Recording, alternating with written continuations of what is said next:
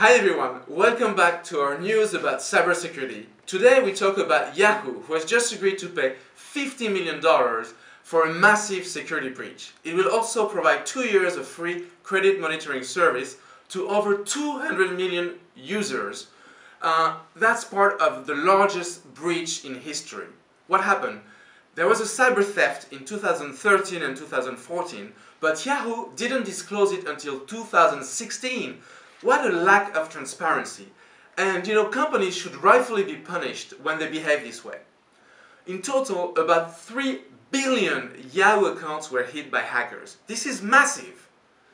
So, the settlement reached in San Jose covers about 1 billion of those accounts, which translates to about 200 million people.